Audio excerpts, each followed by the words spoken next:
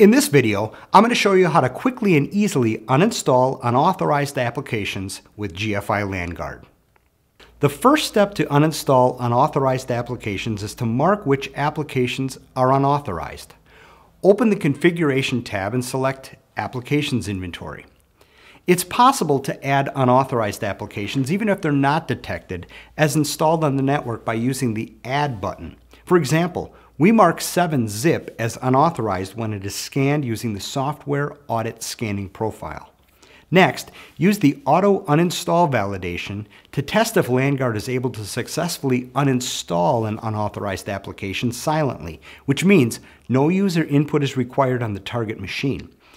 If the validation succeeds, LanGuard is able and can be configured to automatically uninstall that application from the network. The validation is being done by actually uninstalling the application using LanGuard from one of the machines that have it installed.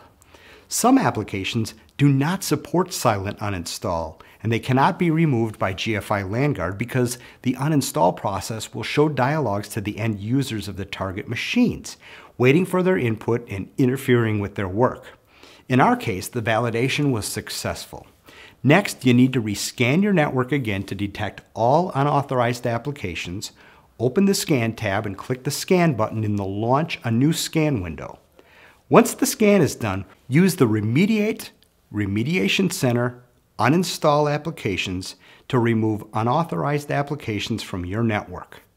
LanGuard can be configured to automatically detect and remove any unauthorized application from your network using scheduled scans or agents.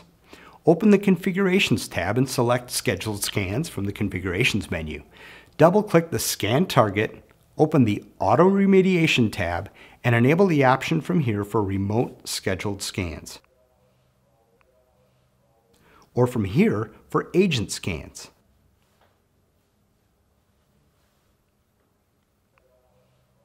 The last step is to rescan the machines to check that the unauthorized applications were removed once the uninstall has been completed. I hope you found this video useful. Be sure to check out our other GFI LanGuard videos. Thanks for watching.